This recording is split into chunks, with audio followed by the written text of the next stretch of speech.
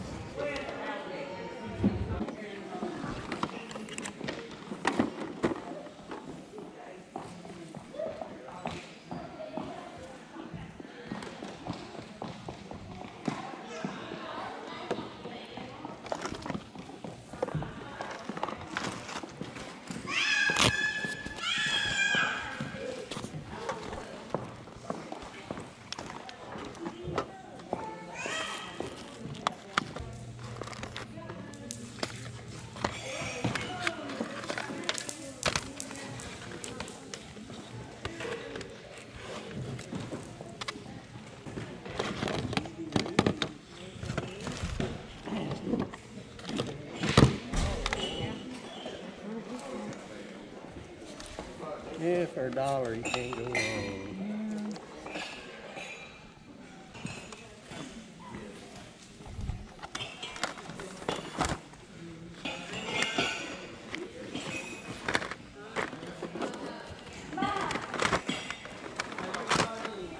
Bring back memories. Yeah. I look about like the first one I ever had.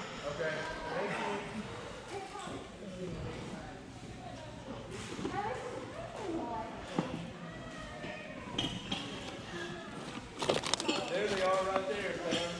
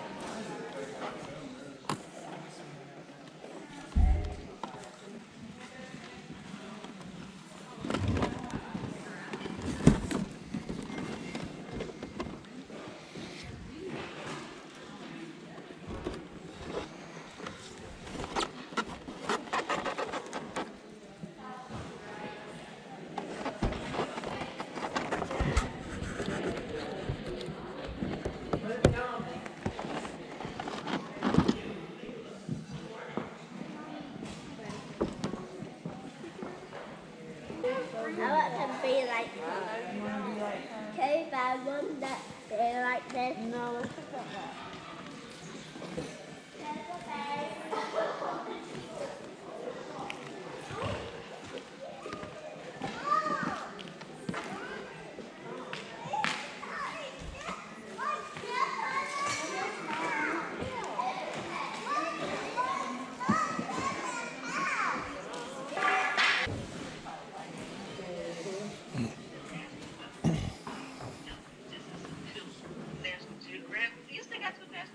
I think Jay got them.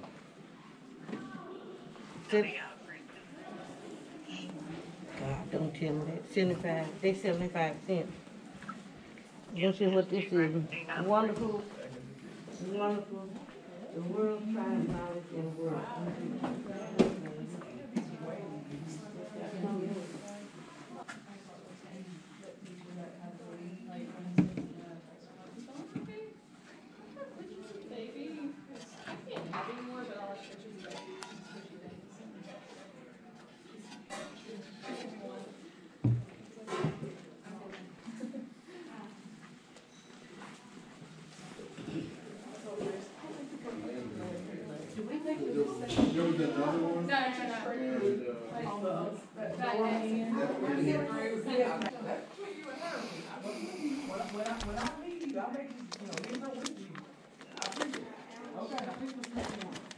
Well, you're leaving. We're swapping. There's no swap. That's not how it works. There's no crying in garage sale.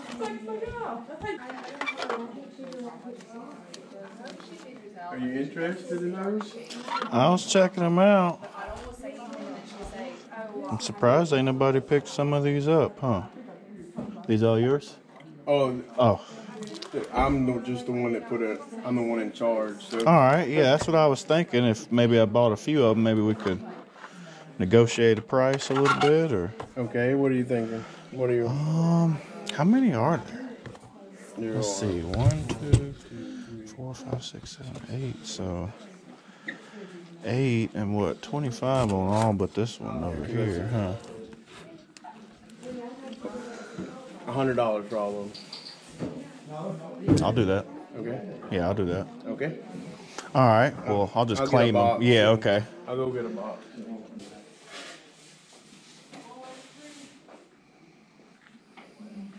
It's nice they're already in these binders too. Oh yeah, we got these from a lady's house that gave us a bunch of stuff that passed. Yeah. And she was a Star Trek and a big fan, huh? Yeah.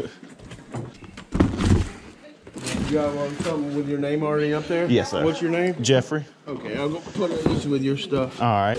I'm ready to check out, but you care if we just add it up right over here? Got a big pile of stuff over here. All right, what's yours? Said $100 on all the magazines. Yeah. You know what? You want to add up that big? You can stack some stuff on there. Too? Yeah. Two of them are priced at $1. One's at $2, and one's at $5. So Okay, I'm gonna $9. I'm gonna take your word on that.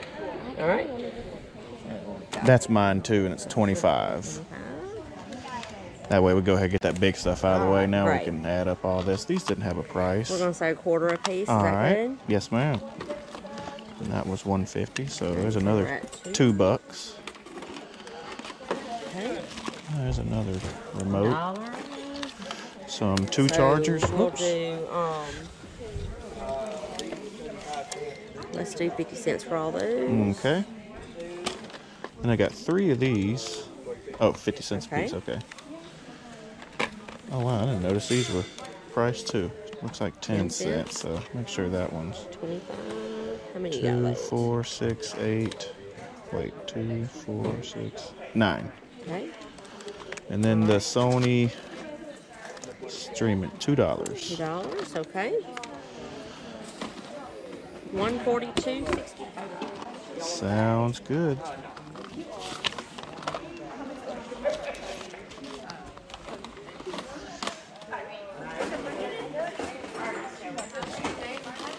Oh, and what about the wicker basket? I did grab it over there, throw all this stuff in it. Here, I was gonna give y'all 140. Yeah, I was gonna give y'all 145 anyways. If y'all Okay. just have Works. a 5. All right.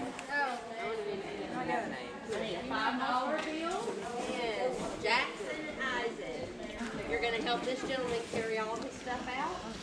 I can pull on around here, can't I? Yes, that will be All great. right. Yeah, that'll be there good. You go. Appreciate it. I'm gonna back in if you want go to. get my truck from around there. Here's y'all's cart back. Thank you so much. Thank y'all so much. You have a good day. Y'all have a good one. So we're back at the house from hitting up that church sale. Man, that's I think the 3rd year in a row I've gone to it, and always find some really good stuff there. I guess we'll start with the obvious. All of these Starlog magazines that I picked up. These are in very good condition. They're all in these plastic sleeves. One thing about that though is that the tops are open, so there is some dirt or you know, some grime on the tops of them, as well as like the first ones in each binder. It's kind of dirty at the front. I just imagine, you know, from them sitting there like this, wherever they were, probably in somebody's garage for a long time, they still just collected dust and dirt going in the tops of them. But either way, this was a great deal. Most of them did have the things on the side here showing which numbers they are. So these are the magazines 18 through 35. I think a few of them flew off when I was bringing them home, but that's all right because I'm gonna go through anyways and make sure that each one of them are there. If you just look right here, see it says number 18, December,